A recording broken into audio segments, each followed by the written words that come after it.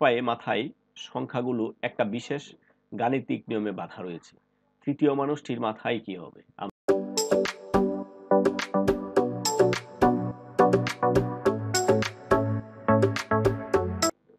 সুপ্রিয় দর্শক মণ্ডলী, আশা করি আপনারা ভালো আছেন আর আপনারা ভালো থাকেন, এটাই আমাদের সবসময়ের জন্য কামনা। তো আজকে আমরা শিখতে যাচ্ছি গণিতের খুব মজার 10টি প্রশ্নের উত্তর আজকে শিখব। আর এর ধারাবাহিকতায় আমি প্রত্যেকটা ভিডিওতে 10টা করে এরকম সুন্দর সুন্দর আমরা আইকিউ বৃদ্ধির জন্য আমরা চেষ্টা করব। তো আমরা দেখি প্রথমেই 1 নম্বর যে প্রশ্নটা আছে সেটা কি বলছে এখানে দেখেন।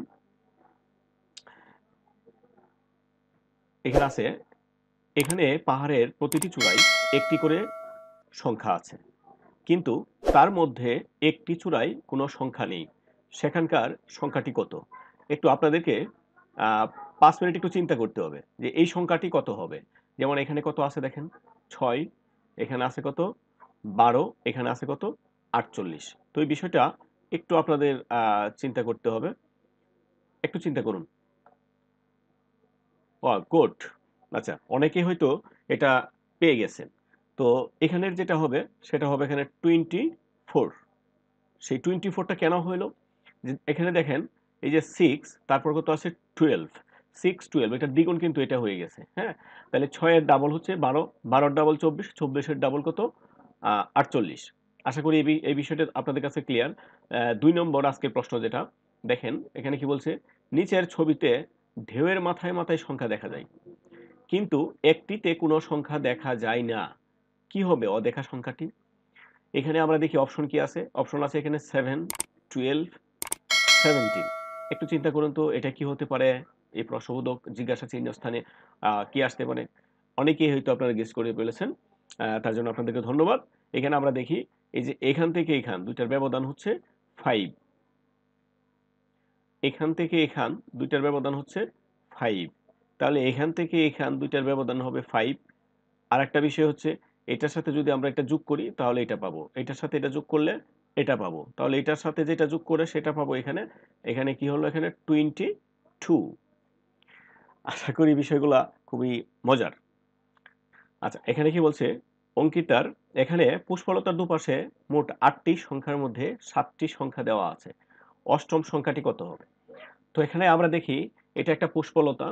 হ্যাঁ, এটা একটা পুষ্পলতা। এই যে এটা লতের মাধ্যমে, এটা লতের মাধ্যমে এটা ফুলগুলা একসাথে গাঁথা হয়েছে।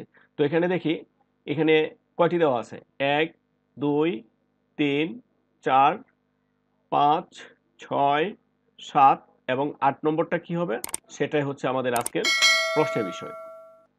তো এখানে আমরা দেখি কত আছে, 18, 29, 39, 57, 41, 52, 62, আর এখানে আমাদের নির্ধারিত বের করতে হবে। তো বিষয় যেটা আমরা একটু ইয়ে করি।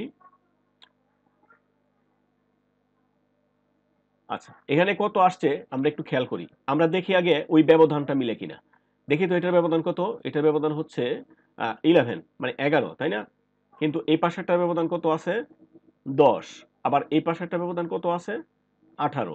তার মানে এটা হলো না। আবার যদি আমরা দুইটা যোগ করে দেই তাও কিন্তু এটা হয় না, বিয়োগ করে দেই তাও হচ্ছে না, তাহলে এটা আমাদের বাদ। এখন আমরা বিষয়টা দেখি, আমরা একটু উপর নিচে দেখি। এই যে আমরা এটা থেকে এটা মাইনাস করলে কত হচ্ছে 23। আশা করি আপনারা বুঝতে পেরেছেন। এখন দেখি আমরা এই যে এটা থেকে এটা মাইনাস করলে দেখেন কত হচ্ছে 23। এটা থেকে এটা মাইনাস করলে কত হচ্ছে 23। তার মানে এটা থেকে এটা যদি আমরা মাইনাস করি তাহলে এটা হতে হবে 23। তো এখন মাইনাস মানে এটা থেকে আমি তখনই মাইনাস করতে পারবো যখন দুইটা প্লাস হয়ে এটা আসবে। তাহলে এখানে যদি এইটি আসে, এইটি যদি আসে তাহলে এটা কত হবে, এই যে দুইটার ব্যবধান হচ্ছে 23। তো আমরা পরের যে প্রশ্নটা আছে 4 নম্বর যে প্রশ্ন আজকের, আমরা সেটা একটু দেখি। সেখানে কি বলছে একটু দেখেন। 3টি অদ্ভুত ধরনের অঙ্ক এখানে একই নিয়মে করা আছে। এখানে 3টা অঙ্ক করা আছে, এই যে একটা, এখানে একটা, এখানে একটা। কিন্তু এখানে বলছে কি নিয়ম একই করা আছে। 2টি অঙ্কের ফল দেওয়া আছে, তৃতীয়টির ফল দেওয়া নাই। তাহলে 2টা অঙ্কের যদি ফল যদি দেওয়া থাকে, এখানে কত দেওয়া আছে দেখি আমরা, একটা 20, তাহলে এখানে দেখি আমরা 8 আর হচ্ছে কত 4, মানে 8 আর 4 যোগ করলেও বিষয় না। আচ্ছা আমরা দেখি পরবর্তীতে 9 আর 3 এটা হচ্ছে 15, 6 6 কত হবে। তো আমরা একটা বিষয় এখানে খেয়াল করি, দুইটা যোগ করলে 12 হওয়ার কথা, তাই না? বিয়োগ করলে 4 হওয়ার কথা, গুণ করলে 32 হওয়ার কথা, হচ্ছে না। আচ্ছা দেখি এটা কোনো ক্রাইটেরিয়া মিলে কিনা। এটা যদি আমরা গুণ করি 27 আর বিয়োগ করলে 6, আর যদি যোগ করি তাহলে 12, এটাও হচ্ছে না। আচ্ছা তাহলে আমরা একটু অন্যভাবে চিন্তা করি। আমরা একটু অন্যভাবে যদি চিন্তা করি, তাহলে এখানে দেখেন আমরা 8 এর সাথে যদি 2 গুণ করি, বিষয়টা একটু খেয়াল আমরা করি। 8 এর সাথে যদি আমি গুণ করি তাহলে কত হচ্ছে 16। এখন যদি এটা প্লাস করে দেই ইকুয়াল 20 হচ্ছে। তো দেখি এই মেথডটা এখানে কাজ করছে কিনা। এটার সাথে যদি আমি 2 গুণ করি তাহলে কত হচ্ছে 3 দুগুণে 6, এই 6 এর সাথে যদি আমি এটা যোগ করি তাহলে কি হচ্ছে 15। তাহলে এটা এটা কত হচ্ছে, তাহলে এটাকে 2 দ্বারা গুণ করতে হবে, এটার দ্বিগুণ কত হচ্ছে এখানে 12। এটার সাথে যদি আমি এটা যোগ করি তাহলে কত হচ্ছে এখানে 18। গুড। একেবারে খুব একটু যদি আমরা মাথাটাকে কাজে লাগাই এগুলো খুব সহজ হবে, তাই না? আচ্ছা, তো এখানে আমাদের আজকে মজার একটা বিষয় যেটা, সেটা একটু আমরা দেখি। এখানে কি বলা হচ্ছে, এখানে বলা হচ্ছে লক্ষ্য করলে দেখা যাবে প্রত্যেকটি মানুষের হাতে, পায়ে, মাথায় একটি করে সংখ্যা আছে। একজনের মাথায় কিছুই নেই, কি হবে সেই সংখ্যা? আমরা এখানে দেখি এটা একটা পুরাটাকে একটা পূর্ণাঙ্গ একটা মানুষ হিসেবে আমরা চিন্তা করি। এই পূর্ণাঙ্গ এটাকে যদি আমরা মানুষ হিসাবে চিন্তা করি, এটা মাথা, এটা একটা হাত, এটা একটা হাত, এটা একটা পা, এটা একটা পা। তাহলে এখানে কি আছে, এখানে 9, 25, 4, 5, 7। আচ্ছা তাহলে এখানে দেখি এখানে আছে কত 2, 35, 9, 11, 13। আচ্ছা এরপরে যেটা মাথায় যেটা দেওয়া নাই সেটা হচ্ছে 8, 6, 10, 21। বন্ধুরা আপনারা একটু চিন্তা করেন তো যে এটা কি হতে পারে, এটা কি হতে পারে, এই মাথাটাই আমরা কি দিতে পারি একটু যদি আমরা চিন্তা করি। আপনারা একটু চিন্তা করুন, আপনাদেরকে 10 সেকেন্ড সময় দিলাম।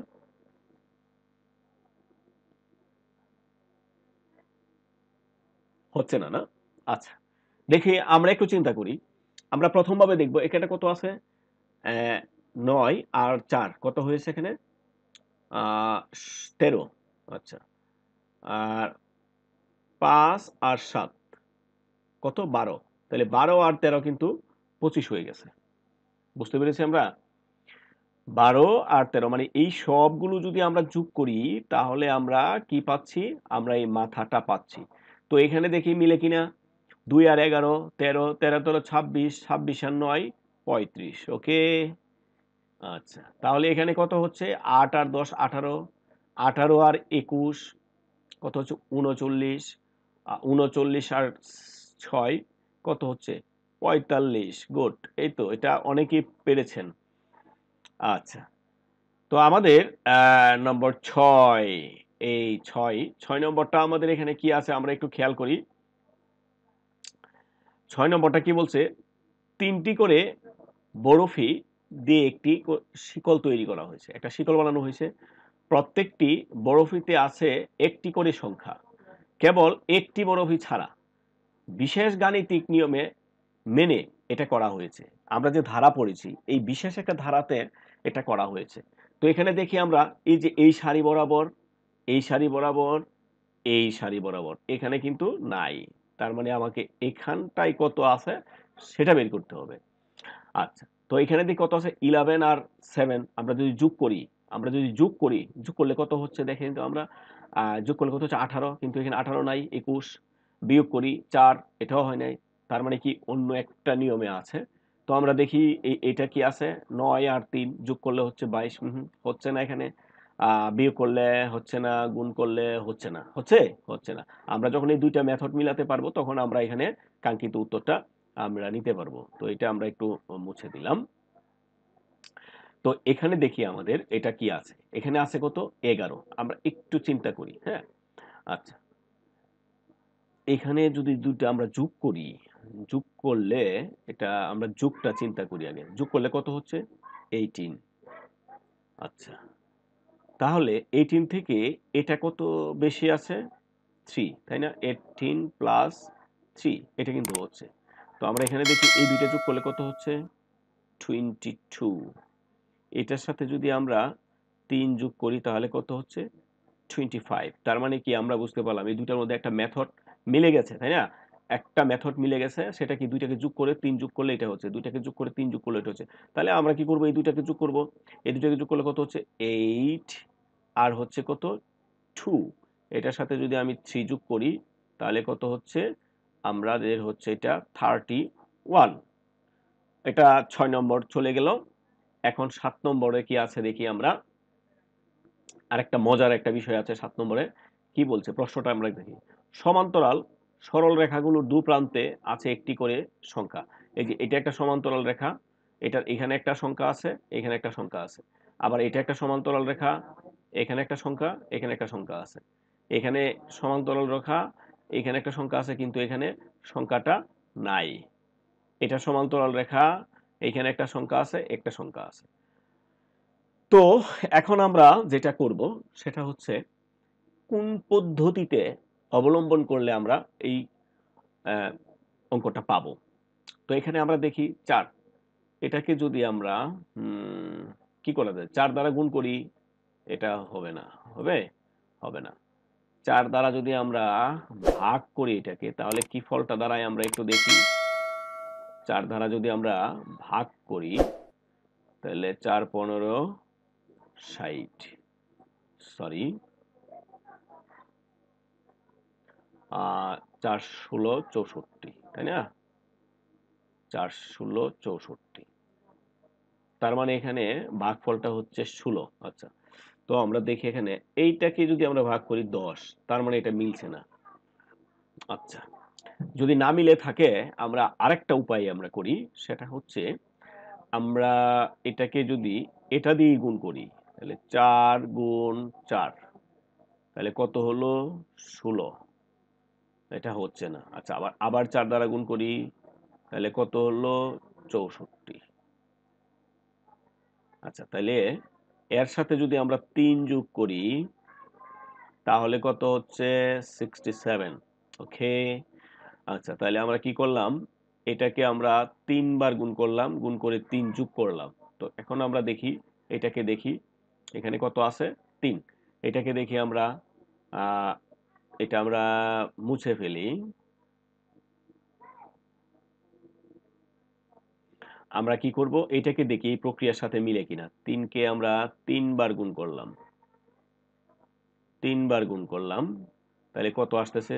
3 3 9, 3 নং 27। এটার সাথে কত যোগ হয়েছিল? 3 যোগ হয়েছিল। তাহলে এটা কত হয়ে গেল? 30, তাই না? এই যে 30। তার মানে এটা ঠিক আছে। এই দুইটা মেথড মিলে গেছে। আমরা দেখি এই মেথডটা মিলে কিনা। এই মেথডটা কি 5 একে যখন আমি 3 বার গুণ করব, 5 গুণ 5 গুণ 5, তার মানে 5 5 এ 25, 5 25 এ 125, আর 125 এ 3 যোগ দিলে 128। তার মানে আমাদের এখানে কত দাঁড়াচ্ছে? এই 2 কে 3 বার গুণ করতে হবে। 2 গুণ 2 গুণ 2, 2 দুগুণে 4, 4 দুগুণে 8, 8 আর 3 এ যোগ করলে 11। তার মানে এখানে সরি, এখানে কত হচ্ছে আমাদের? এখানে হচ্ছে 11। আশা করি তোমাদের এটাও মাথা থেকে চলে গেছে। তো এর পরবর্তীতে যেটা আছে আমাদের 8 নম্বর, এই যে আর একটা সমস্যা। আচ্ছা, এখানে কি বলছে দেখেন, 3টি গাইথি বা মাটির খুঁড়ার যন্ত্রের প্রত্যেকটিতে মোট 4টি করে সংখ্যা আছে। এটা আমরা মনে করলাম যে কোনো একটা যন্ত্র হতে পারে। এটার মধ্যে 4টি করে সংখ্যা আছে। 3টি সংখ্যা নিচের দিকে আর একটি সংখ্যা উপরে। শেষেরটির উপরের স্থানে কি সংখ্যা আছে সেটা আমাকে খুঁজে বের করতে হবে। এখানে আমরা এটার মধ্যে দেখি এই যে 3টা আছে নিচে, একটা আছে উপরে। এখানে 3টা আছে নিচে, একটা আছে কি উপরে। এখানে 3টা আছে নিচে, উপরেরটা নাই। আচ্ছা, তো আমরা দেখি কোন নিয়মে আছে। তো এখানে দেখি আমরা, এটা কত আছে? 8, 8 আর 5 13, 13 আর 3, 13 আর 3 হচ্ছে 16। কিন্তু এটা মিলতেছে না, মিলতেছে? এটা মিলছে না। আচ্ছা, যেহেতু মিলছে না তাহলে আমরা কি করতে পারি? এটা দেখি, এটা কোন প্রক্রিয়া আছে। তাহলে আমরা বিয়োগ করে দেখি, এটা থেকে এটা ৩, ৩ শূন্য হয়ে যাচ্ছে। এটাও মিলছে না। আচ্ছা, তাহলে আমাদের এটা এইভাবে করা যাচ্ছে না। এইভাবে না করা গেলে আমরা একটু গুণ করে দেখি তো। এটা দ্বারা যদি এটাকে গুণ করি তাহলে কত হচ্ছে? ৫ ৮ ৪০। ৪০কে যদি ৩ দ্বারা গুণ করি তাহলে কত হচ্ছে? এটাকে যদি আমরা ৩ দ্বারা গুণ করি, ০ 12, তার মানে ১২০। আচ্ছা, তার এখানে কত আছে একটু খেয়াল করি আমরা। এখানে আছে ১২, এখানে আছে ১২০। আচ্ছা, এই পাশটা আমরা একটু দেখি। ১৫ দুগুণে ৩০, ৩ ৩০ ৯০। আমাদের কিন্তু একটা আইডিয়া হয়ে গেল। কেমন আইডিয়া? এই যে এখানে কত হয়েছিল? ১২, এখানে কত হয়ে গেছে? ১২০, এখানে ৯ আর এখানে কত? ৯০। তার মানে একটা শূন্য বেশি। এটাকে যদি আমরা ১০ দ্বারা ভাগ করি তাহলে আমরা কিন্তু এই ফলটা পাচ্ছি। এটাকে যদি আমরা ১০ দ্বারা ভাগ করি তাহলে এই ফলটা পাচ্ছি। তার মানে এখানে আমরা কোন মেথডটা আমরা ইয়ে করলাম? অ্যা কোন মেথডটা আমরা এখানে এপ্লাই করতে পারি? এপ্লাই করতে পারি আমরা, একটু আমরা মুছে নেই। আ একটু মুছে নেই। আমরা এপ্লাই করতে পারি যে নিচের ৩টাকে গুণ করে ১০ দ্বারা ভাগ করলে এই সংখ্যাটা আমরা পাবো। নিচের ৩টাকে যদি আমরা গুণ করি তাহলে এবং ১০ দ্বারা ভাগ করি তাহলে এটা পাবো। যেমন এখানে ৫ ৮ ৪০, ৪০ ১২০, ১২০ কে ১০ দ্বারা ভাগ করে ১২। আবার এখানে দেখো ১৫ দুগুণে ৩০, ৩ ৩০ ৯০, ৯০ কে ১০ দ্বারা ভাগ করে ৯। আবার এখানে দেখি আমরা, তাহলে এখানে কি দাঁড়াচ্ছে? এই ২টা গুণ করি, ৫ ৬ ৩০, ৩০ দিয়ে যদি এটাকে গুণ করি তাহলে কত হবে? ৩০ গুণ 7, ৭ শূন্য, ০, ৩ ৭ ২১। তার মানে এটাকে ১০ দ্বারা ভাগ করলে আমরা কি জানি ভাগের সংক্ষিপ্ত নিয়ম চলে যাবে। তাহলে এখানে হবে কত? 21। আচ্ছা, তো তারপরে আমরা দেখি ৯ নম্বর আজকের। এখানে কি দেওয়া আছে? এখানে দেওয়া আছে একটি গাছের তলায়, গাছের পাতায় পাতায় সংখ্যা দেওয়া আছে। একটি পাতায় সংখ্যা নেই, সেই সংখ্যাটি কি হবে? একটু জটিল প্রকৃতির, তাই না? ৯ নম্বরটা। এখানে দেওয়া আছে কি ১, এখানে দেওয়া আছে ২, এখানে দেওয়া আছে ৪, আর এখানে দেওয়া আছে ৭, এখানে দেওয়া আছে ১১। তার মানে এর পরেরটা কত হবে? খুব একটা সমস্যায় আছে, তাই না? আচ্ছা, তো প্রথম পাতায় কত আছে? ১ আছে। আমরা একটু বিষয়টা দেখি। আমি একটু কালারটা চেঞ্জ করে নিচ্ছি। এখানে প্রথম পাতায় আছে ১। আচ্ছা, তারপরের পাতায় কত আছে? ২। তারপরের পাতায় কত আছে? ৪। আচ্ছা, তারপরের পাতায় কত আছে? ৭। তারপরের পাতায় আছে কত? ১১। এখন তারপরেরটা কত? সেটা বের করতে হবে। আচ্ছা, এখানে আমরা একটা প্যাটার্ন খুঁজি। কোনো একটা প্যাটার্ন পাই কিনা। এখানে দেখি আমরা, এটার সাথে যদি এটা যোগ করি ৩ হচ্ছে। আচ্ছা, ৩, তাই না? ৩। এটার সাথে যদি এটা যোগ করি ৫। আচ্ছা, ৫ হচ্ছে, তাই না? তো এটার সাথে যদি এটা যোগ করি, এটা কত হচ্ছে? ৭। আশা করি এই বিষয়টা বোঝাতে পেরেছি। আমরা এতটুকু বুঝতে পেরেছি। ঠিক আছে? আচ্ছা, তো এখন আমরা দেখি এটার সাথে এটা যোগ করার পর হয়েছে এই পাতাটা। ঠিক আছে? মানে এর আগের সংখ্যাটা এটা। তো এখন এটার সামনে কত? এটা এই ২টা যদি যোগ করি, একটু খেয়াল করেন।